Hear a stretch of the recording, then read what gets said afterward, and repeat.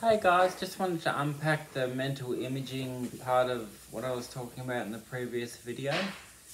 So you don't have to dig too far into neuroscience to know that the cortex of your brain, the wrinkly part where most people have strokes, if that was unraveled out, it would cover a square metre of table.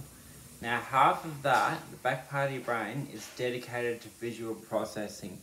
Half of your cortex is dedicated to it. So mental imaging it's not only important, it's crucial to recovery. If you can't see yourself doing it, you'll never ever do it. Specify your goals. Pick something you want to do with specifically with your left hand. Like I open every door with my left hand.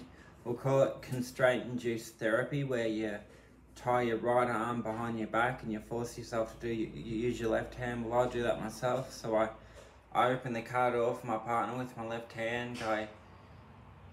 I drive a manual old car on purpose with no power steering because it's really hard to drive and it's making me stronger every single day. So force yourself to use your stroke affected hand.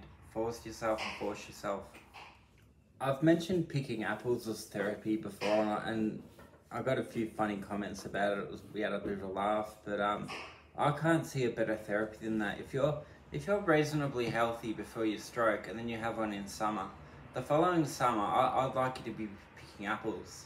You might only pick 4 or 5 for the day, but I can't see anything better than that. Using your whole body, using your arm, using everything you can to get better.